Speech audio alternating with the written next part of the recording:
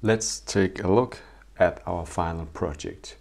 First, we can open the index file, which is the board overview.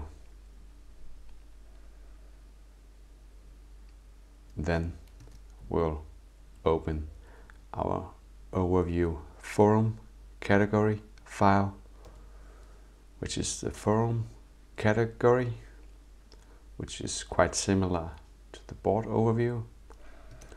Then we'll open our overview topics file,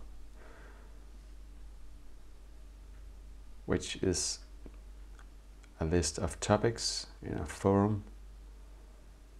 This has the filter and sort widget and the pagination component.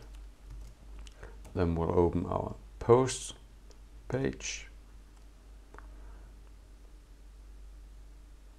which has a different table structure and some forms in the bottom to post a reply and log in.